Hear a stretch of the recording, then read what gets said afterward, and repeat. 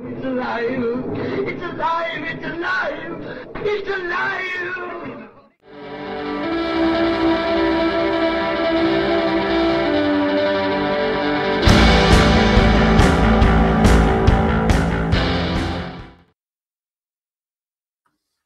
Hello and welcome to Alive After Reading. And I'm Tim Niederreiter, and with me today is a returning guest, Tosca Lee. Welcome back, Tosca. Thank you so much for having me back. This is so great to be back. Thank you. Oh, it's great to have you back. And for those of us, I mean, this show is pretty small, but and I mean, to be fair, I a little intimidated when I looked at the reviews for your new book on Amazon. I'm like, wow, that's a lot for 3 days.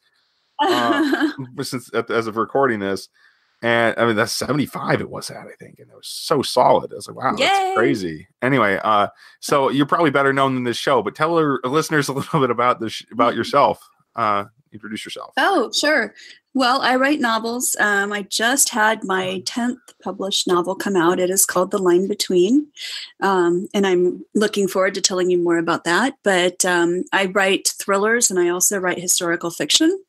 I am a stepmother of 4 children. I'm married to a gorgeous man who farms, and I've written my last, I think, 4 novels from the old upstairs part of the farmhouse where I live. So I don't know what else to tell you. I wanted to be a ballerina. Cool.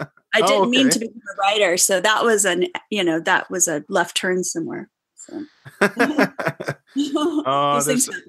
Yeah, I mean, and the thing about those is that a lot of those things, you could in theory do one and then the other, but it's difficult to do both, in a timely fashion. Yeah, for sure. Yeah. And I turned 50 this year, so I've kind of probably missed the window for that one. And and anything athletic I missed pretty much the moment I was born.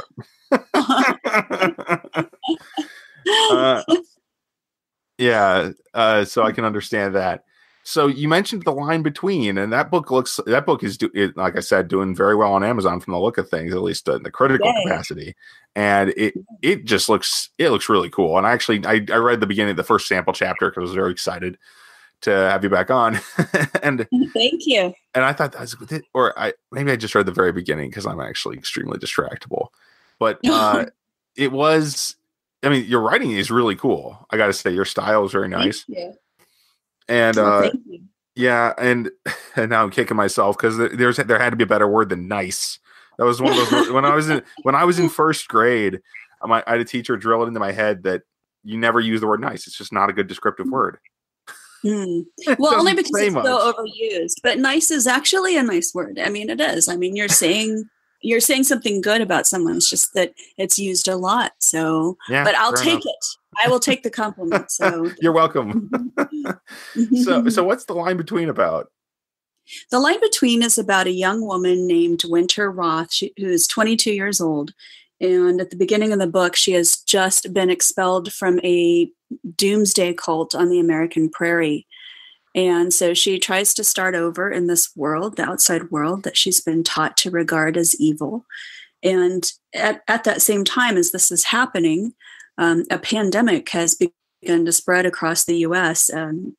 Because of a disease, an formerly extinct disease that has reemerged from the melting Alaskan permafrost. And so as this disease starts spreading and becomes a pandemic to Winter, it actually looks like the apocalypse that she's been taught to fear her entire life. And so it is. It turns into a run for your life story. Winter becomes very instrumental as far as the disease storyline goes. And I like to keep readers up late at night, and I like to. When people write in and say, I skipped work or I skipped school, and I know this is quite bad of me, but I consider it, a little personal badge of honor. And I like keeping people up at night. So it's a high tension novel designed to keep people on the edge of their seat and awake at night. So, yeah. Yeah, no, that sounds awesome. It sounds really, and thriller seems to cover it quite well, Though there's a little bit of there's just a hint of the the not really historical. That's prehistoric, probably with the Alaskan permafrost. But where I was thinking was with the the narrator being semi-unreliable sound like, not necessarily like in the first person sense, but in the sense that Winter has this kind of perspective which makes her kind of see the world differently from most people. She definitely sees the world differently because she's seeing the world through the lens of this cult that she came out of. And so things that normal people would look at and just accept as a way of life, she looks at and thinks, no, this is wrong. That's wrong. That's wrong. And she sees more wrong than good. And so it's really a challenge for her to look around, especially as the world takes this turn with this pandemic, and to be able to see good in the world. And it really is a story of, how do you see good in the world, and how do you put others before yourself? It really is a story about that. So a nice, a really, what's the word? Uplifting kind of tone in the end there, which I really do enjoy, or not tone, but message maybe would be the word. Yeah, it is, because some people, some readers are calling this apocalyptic, and it's kind of apocalyptic or pre-apocalyptic even. And some readers have called it dystopian. And sometimes the mood in the dystopian novels is very grim and kind of gray, and I think that's very appropriate. But I really wanted to approach this kind of story with the idea of hope and the idea of heroism. And so this book and the sequel, which comes out in September, which is called A Single Light, and I'm finishing up the copy edits on that right now, are really about hope and finding that light for the future. Oh yeah, no, that's a I find it just your candor when you're talking about this book just makes me really want to go read it, which is it's a good thing. I mean, it's awesome. That's the point. Yeah, I mean, it's like, wow, that just sounds so cool. Yeah, it sounds like such a good book. I think it's kind of a fun story. It's ripped from the headlines, I have to tell you. Oh, absolutely. Totally inspired by headlines. I had read this story about this reindeer carcass that had melted in the Siberian permafrost, and it was full of anthrax, and it made an entire nearby village sick, and a young boy died. And I remember reading that headline going, what?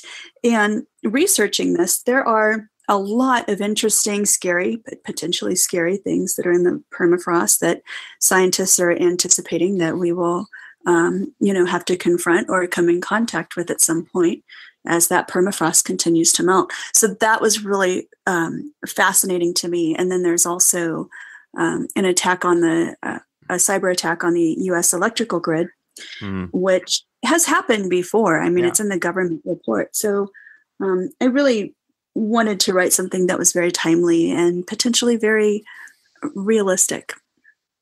Yeah, it sounds like a little, almost like it sounded a little like almost like a Michael Crichton, but a lot closer to home than Dinosaurs. Or I've had somebody say that before. It's kind of like Michael Crichton, and there's tones of The Handmaid's Tale in there too because of the cult. And I'm a big fan of The Handmaid's Tale, so yeah. So. I mean, that's also fairly timely these days. I mean, it's just. In and some there's a sequel coming out. Did you see that? No, I didn't know. Margaret Atwood is doing a sequel, and I want to say it's called The Testament. And so all these decades later, it's on pre-order right now. That's kind of incredible. It is amazing. I was really happy to see that. So imagine, I write independently. So when I write a book, I'm like, well, I've got to have the sequel in the can immediately, or it's not going to make a dent. But if not two sequels, I cannot imagine having a book that's like, wow, that's staying power. That's a book that sticks around. And then you find that, and then she wants to write a sequel. What, 30 years later? That's pretty incredible. I want to say the first one was published in, I want to say like early 80s. I might be wrong. Oh, wow. That. So maybe, it's been a while. In any case, quite a while ago. Yeah. So, that's amazing. And but as far as the line between, I've also got to say, I don't know. I mean, I'm not sure how much you have to do with the marketing of this book, but it looks the cover is really cool. I've only seen the US edition, if there's other editions, but there's a lot of stuff going on. And as a nascent cover design, I design my own covers now. So it really, it's funny how much I twig to covers when I see one. I'm like, wow, that looks good. I wish I could do something like that. Or actually, I should do something like that in the future, kind of thing. Right. And just the red on there really makes it pop. You know what? I really love cool. that. Yeah. You know, I've kind of had this in my past. I've had this tendency when publishers send the first comp, they call it a comp, to see, you know, what you think about this direction. You know, generally the first one I kind of go, but this was the first one. That's what it was. That's what it turned out to be. And I love it. And we got the comp of the sequel too. And, you know, it was another one of those don't change a thing. I love it. So yeah. Always feels a little weird to say that when, you know, it's like, well, you know, I tend to be a little harsh about these things, but no, I think it's great. You know, it's like, yeah, I mean, I really something I should ask about, you know. I'm very picky about these things too. And so, but it's really resonated with readers and they've really enjoyed it. So we even had a little fun with it. My husband bought me a red coat like the girl on the cover is wearing. And on a snowy day in the farm, you know, we went out and we recreated the cover. So that's on Instagram and Facebook as well. So anybody who wants to see that. That's awesome. Yeah. So I was just to move on a little bit though. It sounds like, I mean, if I recall, most of your other thrillers, I mean, you've written mostly thrillers, right? But mostly they're historical in nature, correct? Well, yeah, I've done some. Or a lot of them in the past have been. I've done suspense. I've done really, you know, ancient historical fiction. I've done some fantasy thrillers, and then my last 3 have been solid, you know, thrillers. More modern day. Yeah. Definitely more contemporary. Yeah, for sure. Yeah, contemporary. That's the right word. Yep. I'm so bad with words right now, but it's interesting because I think this book is being called by some a medical thriller. The line between. Yeah. Yeah, and that's a really interesting little genre there, little subgenre. Well, it was number 1 in medical thrillers when it came out, and I remember thinking I didn't really think of it that way, but that's cool. I'll take it. I mean, it does have a disease, and you know, it is kind of a search for a cure in a way. So I'll take it. Yeah, yeah. But don't look a gift horse in the mouth. Really, is right. I'm not going to turn that away. So yeah. So that and I thought that is an interesting thing because it seemed like a shift for you. You know, a little bit toward because your other books were more even the. What was the more recent one? Yeah, Progeny. Yeah. That was a little more. Was that a little more contemporary even than this? This one's almost science fiction, but very near future or very present science fiction. Yeah, Progeny was contemporary with kind of a historical mythology in the background. So, yeah. So this one does happen here and now. It could happen today, or it could happen in 3 to 5 years. So. Okay.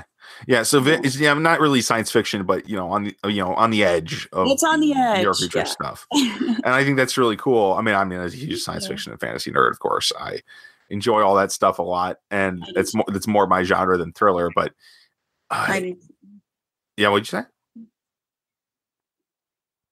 Uh-oh. Are you there? Yeah, I'm there. I'm here. What'd you say there? I was saying something about fantasy and science fiction. No, I very much enjoy that as well. Oh, okay. Yeah. Okay. That's all. I couldn't have trouble hearing you. So, anyway, I guess what I'm saying is, have your interest shifted to the more contemporary, or are you just moving through the ideas, as they come up, kind of thing? That's a really good question. And, I've always been interested by different genres. So I enjoy thrillers. I enjoy historical fiction. I enjoy romance. I enjoy all different kinds of things. And I enjoy writing different kinds of things too. And I know that, publishers would really, I think, kind of prefer that authors kind of go into one lane and stay there, because it makes it very easy to market them. But, for me, it feels a lot like, eating the same dinner every night. I don't want to eat cheeseburgers every night, and I don't want to, eat sushi every night. And I feel like I've got a lot of different stories inside me.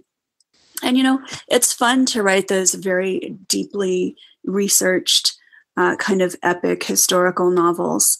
But it's also fun to just write something that's very fast paced and see how late you can keep your reader up turning the pages. So, yeah.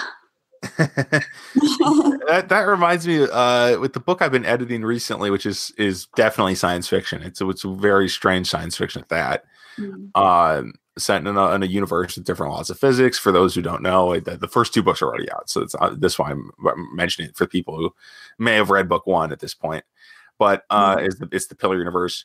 But as I read these books, because I wrote these books a few years ago, and as I look through them, I'm like, yeah, these get really deep into the character, and that's kind of what I'm getting, the vibe I'm getting from when you talk about the line between. Honestly, it's this very, this character just seems like so distinctive, in a lot of ways. I mean, and admittedly, the only thing that rang a bell with the former cult or expelled from a cult thing was like that, almost like that Kimmy Schmidt, the Netflix series. But that was a comedy, so there's a completely different spin on it. At any rate, I find that readers are by and large really fascinated with cults, more than you might think, and that makes sense to me because I find cults fascinating, and we read and we write to know we're not alone, and if you're interested in something, there's probably somebody else who's interested in it too. So it's been really cool to see how many people kind of share that same fascination with that, and also the same kind of I know that it's been said dystopian's been overdone and all this stuff, but there are a lot of readers who are really interested in these kind of end of the world potential scenarios. They're still fun. So, yeah, well, I mean, 10, 15 years ago, I think people might have thought, okay, serial killers, that's kind of on the edge of being too weird for people to want to read about. But now it seems like there's serial killer stuff everywhere. Right. Of course. And Yeah. especially at least in the intervening years. I mean, granted, they've always been around, but they were much more, but that fiction's been around for a long time, Silence of the Lambs and all that stuff, great stuff in the past. But for some reason, I get the impression that, I guess just as more stuff gets kind of canonized, I guess, in the modern, the current kind of set of books. I don't even know if canonized is the right word, because it's more like it's just stuff that comes into the consciousness, right? And now people are saying, I never remember what it is, but people are always correcting each other now on the internet about what the difference is between a sociopath and a psychopath, that kind of thing. Well, I think there's always, trends, and I think there's definitely trends and cycles in publishing too. Lately, thanks to Gone Girl, there was a whole thing about the unreliable narrator, which was really a lot of fun, and I had fun with that in the Progeny too. But there's always these kind of interesting stories that make people say, wow, that's really cool. Let's do some more of that. So, and I don't think that's all bad. No, I think it's kind of fascinating in its own right, though. These trends being more than just fads, because a lot of the time it's like it's not so much fads, it's that the what people are interested in is moving somewhere, Right. Well, and it moves somewhere and it kind of leads to something else. And, fads are very fast happening things, but nothing happens very fast in the publishing world. So, a fad could span 3 to 5 years. So, yeah, that's a good point. I mean, and they say, like there was in the indie world, there's the golden age of indie publishing, at least for like a lot of the genres I write in was, it just ended like 2 years ago, maybe even only a year ago. It was going, science fiction and fantasy, and especially science fiction space opera was huge in 2015 to 2017. And it was really easy to make a dent in there if you got in fast enough with enough books. Relatively speaking, of course, because obviously if your book isn't good, it's still going to sink. So I mean, and these writers still had to write fast, or they got crushed because there was a lot of competition building up at that time. Sure. But anyway, enough about that. But it does seem interesting to me that there's that these trends, almost regardless of the method of publishing, are there on some level. Absolutely. Even though things seem to move much faster independently, They do. They move faster independently because indie authors have the ability to do things and put fiction out and also market it much faster than traditional publishers can. So, but there are, I definitely think there's cycles and trends. And I mean, look at the vampire thing. Remember that? Yeah. And there's still vampires coming back. I mean, Jonathan Mayberry's V Wars is coming to Netflix now this year. Wow. So, I mean, yeah, they haven't gone away. It's just certain, part, like maybe the YA vampire romance part has kind of, okay, people got a little tired of that part maybe, but yeah, there's I think of them as kind of like bubbles, and they don't quite go away. They just kind of sink down for a little bit and they might pop up again a little later. Yeah, vampires. I'm not sure if I actually don't remember. Yeah, there was definitely vampires in I guess maybe not vampires, but they were like smart zombies. In what is it? It was the one Jonathan Mayberry book that I read. I listened to the audiobook. It was Patient Zero. Patient Zero was the book I read. I listened to, which was a big inspiration to me because that was one of the first in his series where he did a bunch of third person, first person splits. Or the main character was the first person, everyone else was third. And that I mean, and obviously that's it's kind of challenging to read it. It worked very well in the audiobook though. I gotta say, and I'm excited for him with V Wars coming out. I think that looks really cool. So, vampires are still there. They're still around. They just won't die. They won't die. That's what that's kind of fitting. So as far as we are running a little bit toward on the other side of the podcast now.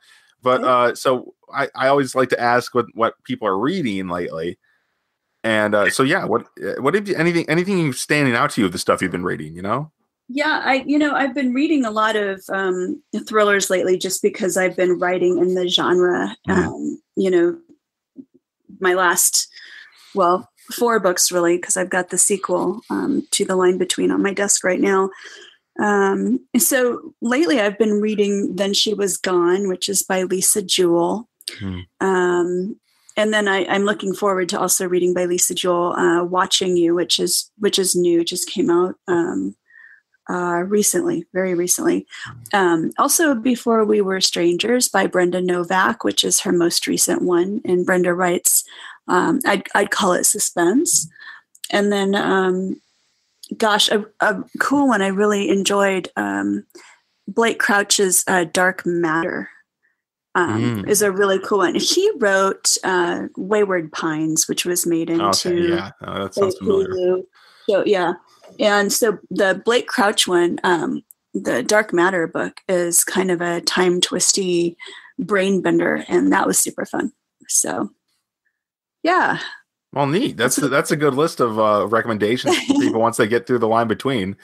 Well, thank you. And the fun thing about doing this job is, you often get asked to endorse books and, read some different kinds of things before they come out, with the hope that, that you'll give an endorsement or a blurb for that. And so it's really kind of fun to be able to read the works of some of my brilliant friends before the work comes out. It's kind of a neener situation. Yeah, and it does help definitely. Call that a perk. Yeah, definitely a perk. And it probably helps when you're, helps you get to understand. We were talking about with the direction people are writing in, as especially when you're talking the big deals in the field. The big time writers in a lot of cases. Well, it's just super fun. Yeah, I just think it's super fun to see what people are doing and to be able to get a glimpse of it, before it goes out there and becomes a living thing. So, yeah, definitely very fun. Yeah, and that's an interesting way to put that, before it becomes a living thing. So the books really come into themselves when they're released. That's kind of an unusual. Maybe not an unusual way to think about it, but that's interesting to me. Yeah. Yeah, I mean it's not that it's not living before it goes out. It's just it's truly in the wild when you release it, right? So Fair enough. Yeah. it kind of out there and it's got to fend for itself like a kid who's grown up and goes off, after school and has to go make it in the world. And, you do your best and, you love that kid, but, you got to see like, how they do out there on their own. So, yeah. Yeah. Well, that's so. Yeah, that about does it, though. So, thanks for being on the show, Tosca. And where can people find your work? Where can people find your work and your books? Well, you can find my books anywhere books are sold, basically Amazon, Barnes and Noble, Books A Million, iTunes. We've got quite a few of the buy links on my website, which is toscalee.com. So that's TOSCALEE.com. If you want to follow me on social media, all those links are on there too, including BookBub and all those good places too. So maybe ToscaLee.com is a good place to start. Well, excellent. And as for this show, you can find more at mentalcellarpublications.com. You can find my books at Amazon.com right now, pretty much all exclusive, which is a sad state in some ways, but it definitely gives people a chance to read for free. Kindle Unlimited is useful. Perfect. For being discovered and still pretty small time here. So love Kindle Unlimited. So give the Pillar Universe a read if you're out there, or definitely the Spells of the Curtain series that's still out. So people have a great week. Thanks for listening. Thank you so much for having me. You're very welcome.